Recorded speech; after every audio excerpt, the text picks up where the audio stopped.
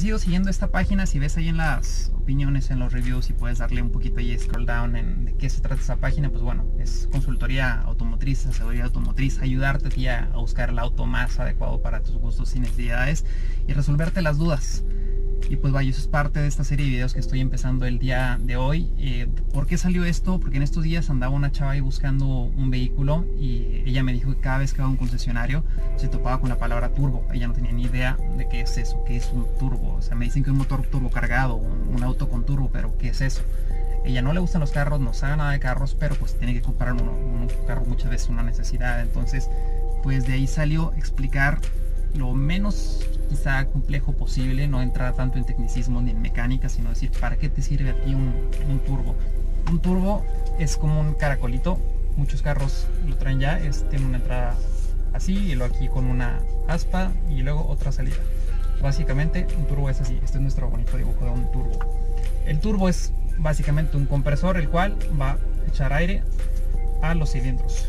Luego les explico también qué es los cilindros. Aquí en este caso son 4 cilindros. Entonces mete aire a cada uno de ellos y produce más potencia. Entonces, ¿para qué te sirve a ti un turbo? Un turbo genera más potencia. En este caso quizá lo has oído también en términos los caballos de fuerza. Genera más fuerza, hacer un carro más potente, más rápido, con un motor más chiquito.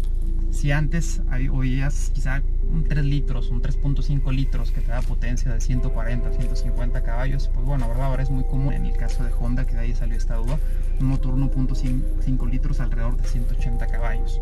Quizá lo has oído mucho en Volkswagen, con sus 1.4 litros de 150, y si te vas a Premium, Audi, BM, Mercedes, pues prácticamente ya todos sus motores son turbocargados, desde la 1 hasta la 8, el S8, todos son turbos. Regresando al punto, ¿para qué te sirve un turbo a ti? Un turbo va a ser un compresor que genera más potencia en menos tamaño. De ahí salió la otra duda, ¿me va a gastar mucha gasolina un turbo? Pues como todo vehículo depende de tus hábitos de manejo, qué tan pesado tengas el pie, qué tanto te guste andar muy rápido. Si manejas prudentemente, no hay mayor complicación. Tú vas a ver otra parte en tu tablero que se llama tacómetro. El tacómetro va a estar así, que trae unos numeritos aquí, del 1 al 7 más o menos. Ya por aquí quizá empieza la línea roja. Tú prendes tu carro y más o menos está por aquí la flechita, ¿no? Quizá alrededor de 700, 800 revoluciones. Cuando empiezas a acelerar, va a pasar esto, va subiendo, va subiendo, va subiendo. Entre el cambio, baja. Sube, entre el cambio, baja. Entonces, el turbo, quizá también es otra que habías oído, que métele turbo, písale turbo, alguna cosa así muy común, ¿no? No es que el turbo lo prendas o no en tu carro, el turbo ahí está y está funcionando.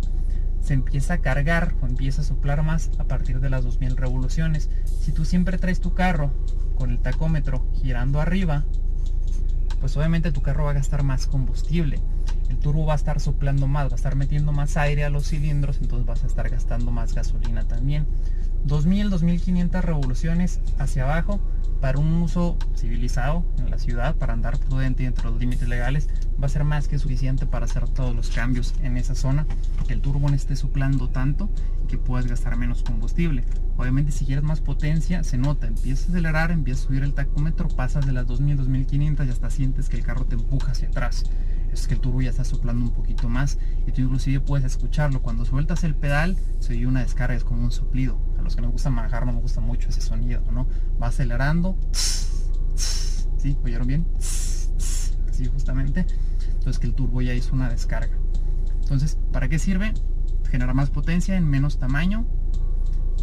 Es más caro, ¿no? Un turbo, quizás sí puede ser un poquito más caro un motor turbo cargado, te gasta más combustible, depende de mucho de tus hábitos de manejo.